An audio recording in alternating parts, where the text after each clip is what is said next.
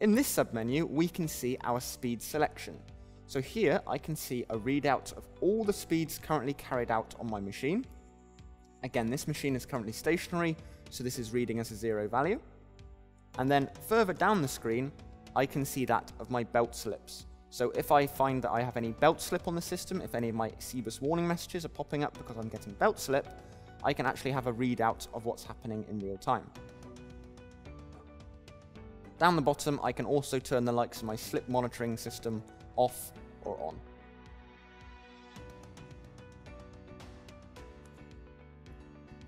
At the top of the screen, you'll see the learning process for speeds. What this is going to allow us to do is, with the machine in the threshing mode, with the high RPMs, I will enable this learning process.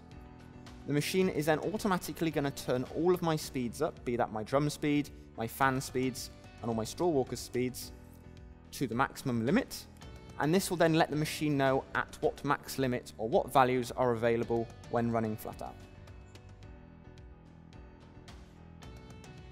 It is recommended to do this at least a couple of times a season. Through the various submenus, as I mentioned, we have various threshing mechanism adjustments. We have separation adjustments for our loss sensors. So if I would like to adjust the sensitivity of my loss sensors, so that of my walkers, I find maybe that they're activating too frequently, especially in that of smaller crops like oilseed rape, then I can go in and turn the sensitivity either up, or I can turn the sensitivity down. Again, this is also available from the main home screen, where I can click on that of the loss monitors, and I can see my available sensitivities here on the right-hand side.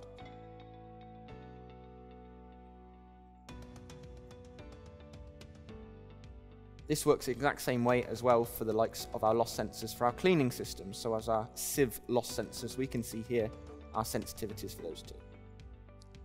And again, we also have various sensitivities for that of our return system. So if our machine is fitted with the likes of a grain meter or a volume limit, we can then set the sensitivity of our returns limitations.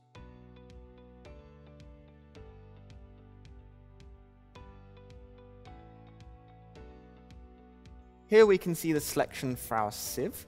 So depending on the way or the sieve that we have specified from our dealer, this will depend on the various sieve we have available. So for example, the machine I have here in the workshop is fitted with a TM6 frogmouth sieve.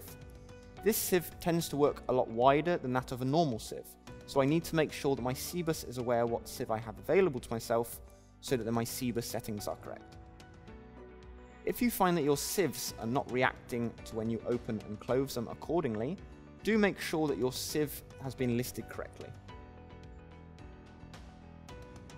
And finally, we have the learning for our sieve end stops. So here we can learn the end stops for the sieve at its widest most position and at its narrowest most position.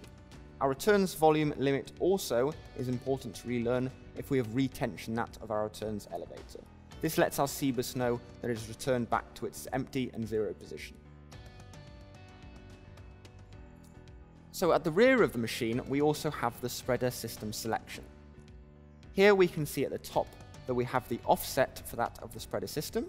So if we find that we need to offset the spreader itself more so to the left of the machine than to the right of the machine, we can offset this value accordingly.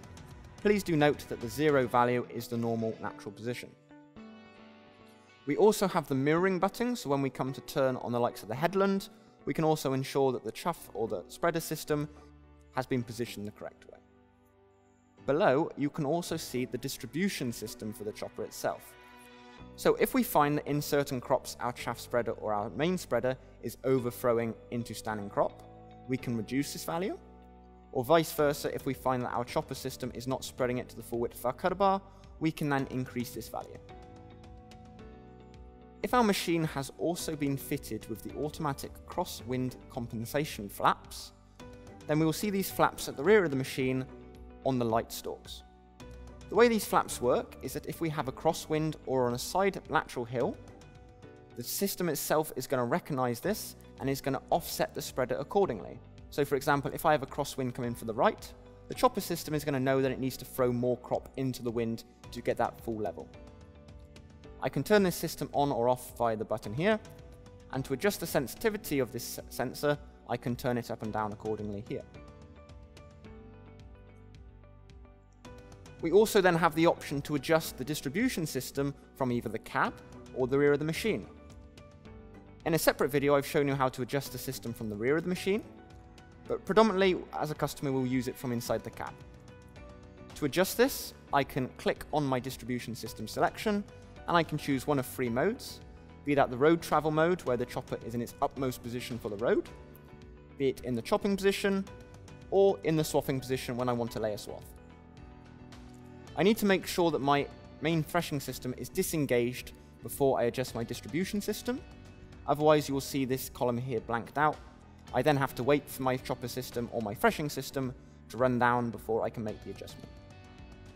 I can also learn the end stops of the positioning for the travel of the distribution system. In my green delivery section, I will either have 1 or 2 options. Depending on the unloading system I have on my machine, I will have the smaller 110 or 130 litres a second system, or if I have one of the larger hybrid or larger straw walker machines, I may have the 180 litre a second system. Now with the 180 litre a second system, I have the option to half rate my unloading speed on the go. So by the press of a button by either this main screen here, or the side button down to the right hand side, I can shut one of the cross augers off in the main tank itself, which is going to go from 2 cross augers to 1 cross auger, therefore half rating my unloading speed. It's important to note that I can't then reload the second speed back up whilst my unloading is enabled. I have to turn the unloading system off before I can re-able the second cross auger. I then also have this additional button on the right hand side for maintenance of the auger.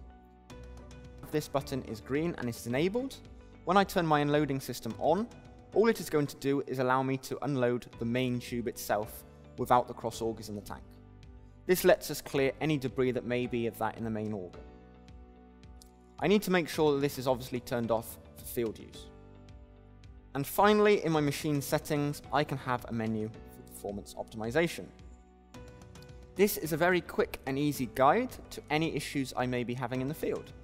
So for example, if I'm an operator and I'm a bit worried about the grain quality in my grain tank, I can click on this recommended menu, and the CEBIS menu is going to give me some recommendations of the adjustments I can make as an operator.